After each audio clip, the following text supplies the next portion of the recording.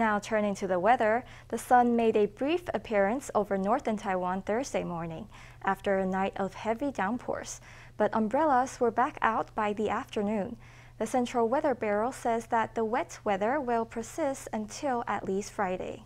Over the weekend, afternoon thunderstorms are forecast for the northeast, while other areas should see clear to cloudy skies. And no matter where you are, you can expect more heavy rain to return next Tuesday. Sunshine peeks out from behind the clouds. On Thursday morning, blue skies were spotted over Taipei. It was a stark contrast from the downpours the night before, which caused flooding in some areas. But although the rains eased briefly, forecasters say that a plum rain front is still lingering near the island. The southwesterly winds will pick up starting tonight. That, in combination with the overall conditions, is likely to bring more pronounced rainfall in central and southern Taiwan from tonight to tomorrow. The rainfall will be from thunderstorm cells that gradually move in. Between Wednesday and 10 a.m. on Thursday, rain accumulation was greatest in Taipei and New Taipei.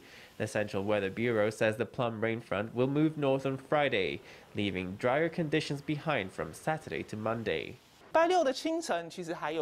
In the early morning of Saturday, there will still be some precipitation in central and southern Taiwan. We'll gradually see afternoon thunderstorms in mountainous areas and in the northeast plains. In other areas, the weather will turn fair in the morning.